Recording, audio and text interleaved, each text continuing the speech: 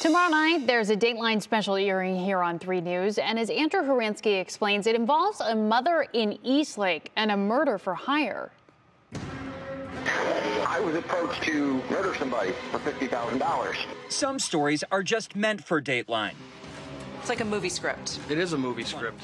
With this one unfolding in Eastlake nearly 10 years ago, when Christine Metter claimed she was abused and approached a friend to find a hitman for her husband, David Metter, the father of their 4 children.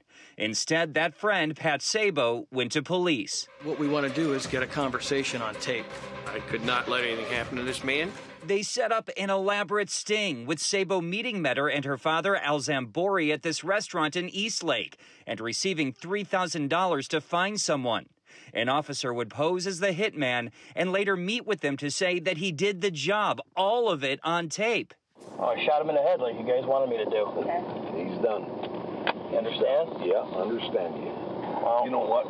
I gotta be this way. The investigator even showed them a doctored photo of the husband shot dead before demanding his payment from Metter's insurance policy. I want $100,000. When does this policy come due? Well, after they find him, okay? And that's when police swooped in. I'll have to go to jail? You're in jail. I know. Yeah, I mean, it's a serious crime. It's a serious crime. What's happening with my children? Both Christine Metter and her father were convicted on murder conspiracy charges in a case on Thursday night that will be shared with the country. A few years ago, Zambori died in custody, while next year Christine Metter is scheduled to be released. Her ex has since remarried and moved out of state, where he's raising their children. I'm Andrew Horansky, 3 News.